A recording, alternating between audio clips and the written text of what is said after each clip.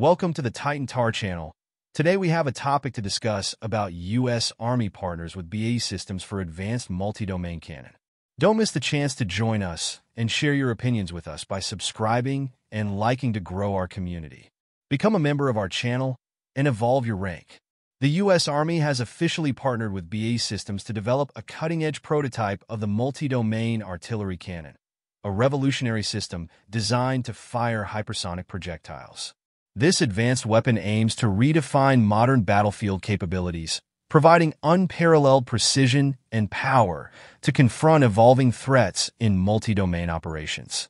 This strategic contract, announced late last year, was directly awarded to BAE Systems without a competitive bidding process, highlighting the company's specialized expertise and the critical importance of this initiative.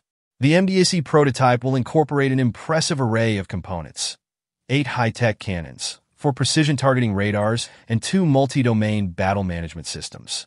Additionally, BAE Systems will develop at least 144 hypervelocity projectiles to complement the system's operational capabilities.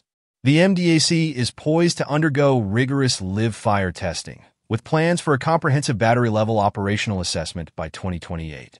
Once deployed, it will serve as a formidable shield for U.S. Army positions, effectively neutralizing hostile drones, missiles, and warplanes.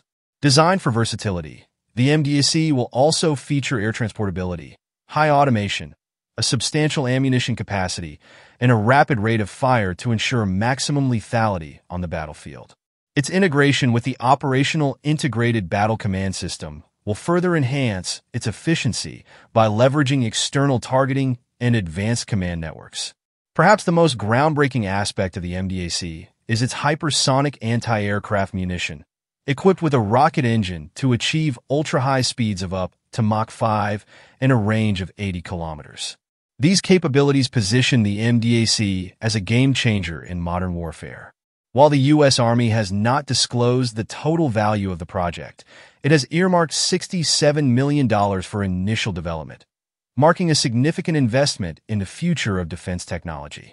This initiative underscores the Army's commitment to maintaining strategic superiority in an era of rapidly advancing military threats. Don't forget to subscribe to our channel, like the video, and share it with your friends. Your interactions mean a lot to us and help us grow. See you next time.